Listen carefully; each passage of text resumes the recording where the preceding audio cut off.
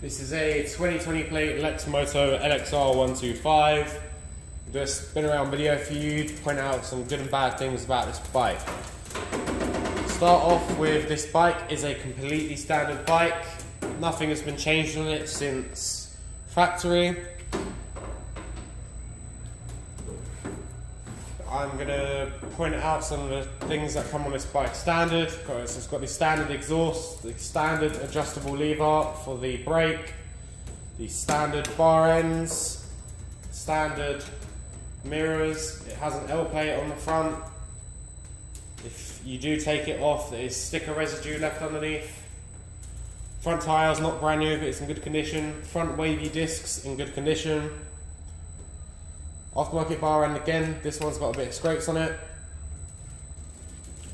Bike also comes with 2 keys. This rear piece here, it's not the best. I believe the stickering has come off of it.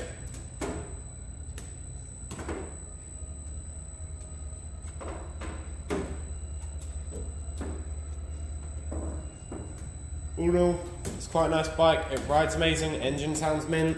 The clutch bite is a bit far out, but it can be adjusted.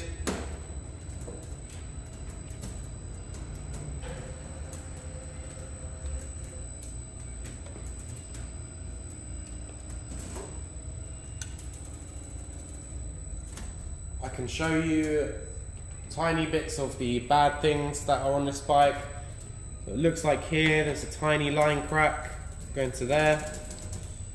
On the back, the paint discolorations and the stickers have been removed. It doesn't look that great. There's a little hole in the seat here.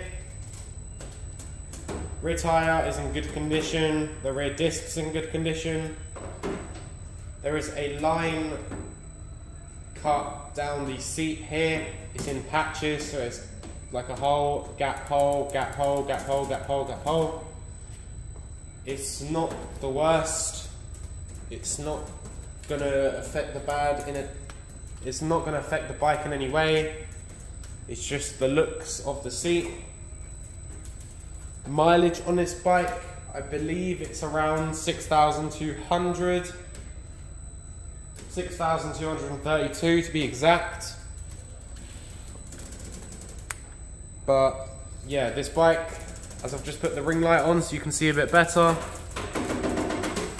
the line crack is barely noticeable, and there's a few age-related marks on this bike.